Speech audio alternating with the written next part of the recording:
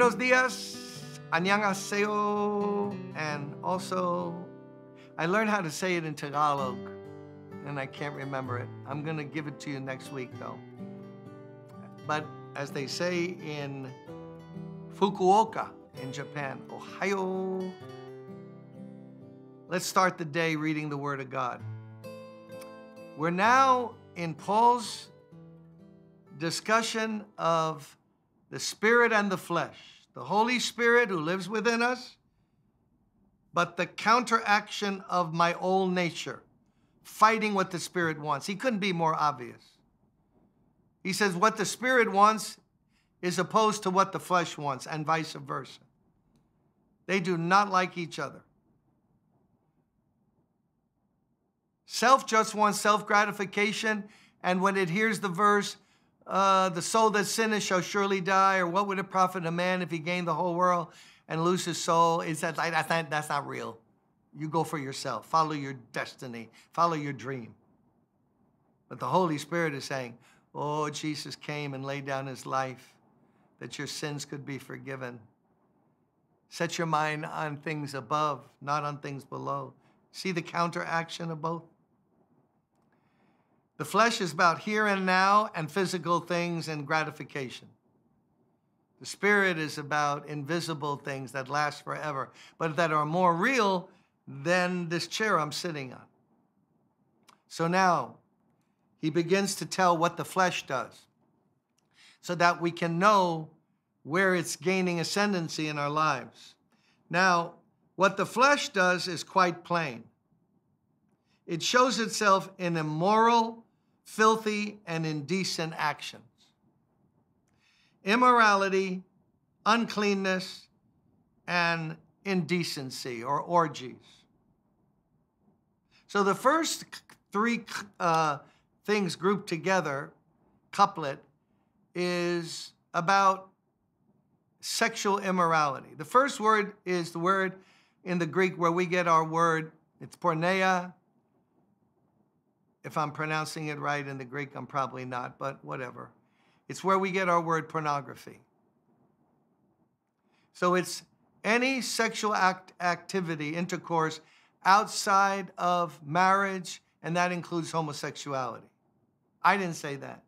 That's what the word means in the New Testament. So that's what the flesh can manifest itself in. Notice, as we read through these, we all have different developments of the flesh. And there are some people who are not such tempted that way, but they lie like a rug, and their God is money, and they don't even care about anything else. It's all going to be covered here. The next word is the word for mental uncleanness. Pornography is linked to that, isn't it? Mental uncleanness. Uncleanness in thought life, which is going to produce eventually something in real life. And then also the third word is complete abandonment, and can also mean for food.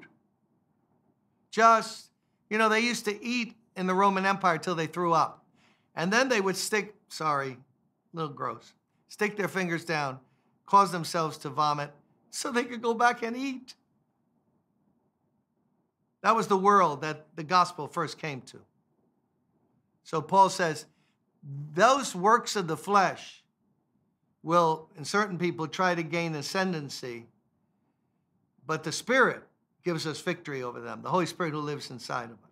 We don't have to live that way.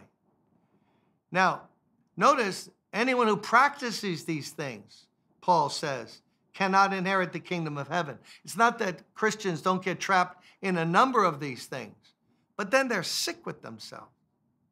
They're revolted. They cry to God. They want repentance. But anyone comfortably living in those three things, unrepentantly, and saying, that's not your business. Don't be a hater. Who are you to judge? That's a sign of someone who's never been born again.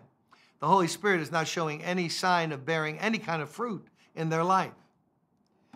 Next three.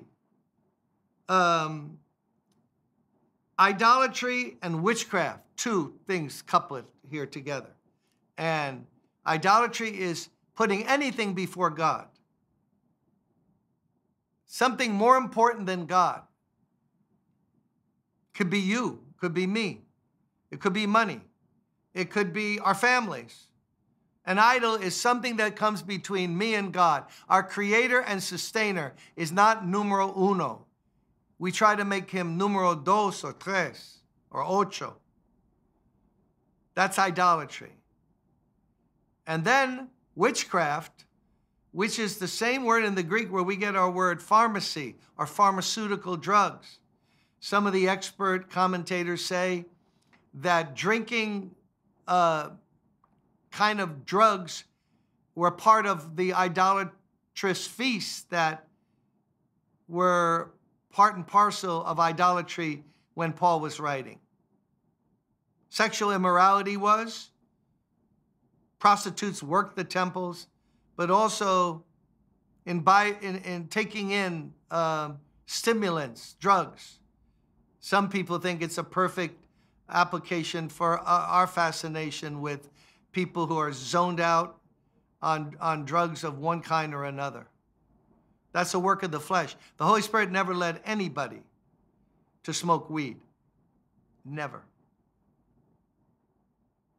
So Paul's telling it straight, not caring what the listeners, I'll give you one just last one, then we'll save the rest for tomorrow. And witchcraft. The next one is people become enemies and they fight. More literally is hatred and strife. There are people who have a PhD in hatred from their flesh. They are haters.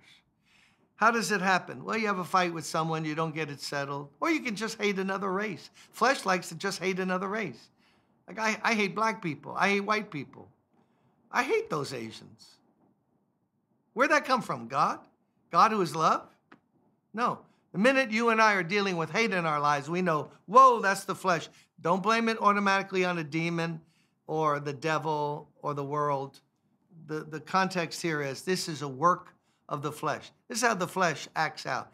Hate and loves to hate. I know people that not only hate, they don't want to give up their hate. They like hate. And if you mention the name of the person they hate, you just ruined their day. Oh, why'd you have to say her name, his name? Why that reaction? Because I hate that person. God is love, so imagine where hate comes from. Ooh, there's a thought. God is love. Dios es amor. Pero, I wish I knew the word for hate. But where would hate come from if God is love? It's a work of the flesh, but its origin is Satan himself. Satan himself, working through the flesh and stirring up. You know, you watch the news sometimes. You can't get any objective news. News now is to stir up hatred of the other side, whatever the other side is. Republicans hate Democrats. Democrats hate Republicans. You just don't disagree with someone in our culture. You hate them. You demonize them. They're from hell. But thank God we have Jesus. Shake off that hate. Get rid of that. Repent of it. Go to God today and say, God, I hate people, or I hate something or someone. Forgive me. He'll cleanse you. How can you live and have peace and joy if you're a Christian and you're hating folks? No, thank God for love that we find in Jesus Christ. See you tomorrow.